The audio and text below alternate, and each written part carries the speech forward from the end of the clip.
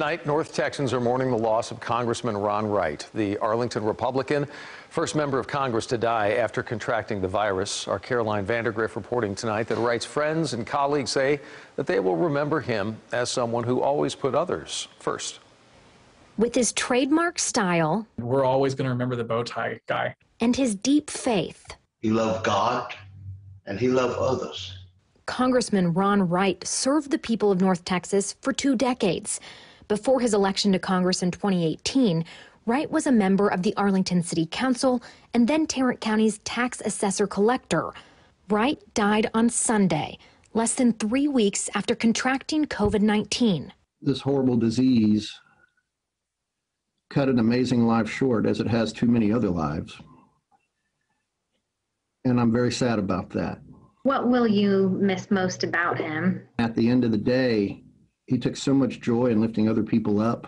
The 67-year-old had been battling lung cancer for the past 2 years. Every day, it didn't matter how dark it was. He still had joy and he still had that faith and purpose.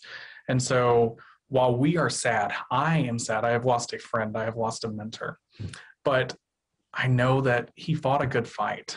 Despite his health struggles, Wright remained dedicated to representing the people of Congressional District 6. I saw the pain in his face when he walked, when he talked. But serve he must. His Deputy Chief of Staff, Andy Wynn, says Wright was truly a people person. He always wanted to talk with everyone, and he always wanted to listen with everyone who called the office. The congressman was also a devoted husband with 3 kids and 9 grandchildren.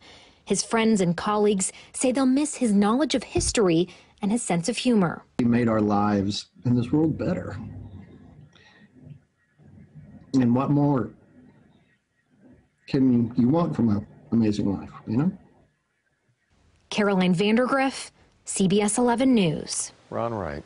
And President Biden, by the way, also shared his condolences today, calling Representative Wright a fighter who battled bravely against both cancer and COVID-19 diseases. President Biden says our nation will continue to work tirelessly every day to defeat in the memory of all those we have lost, and now that includes the former congressman.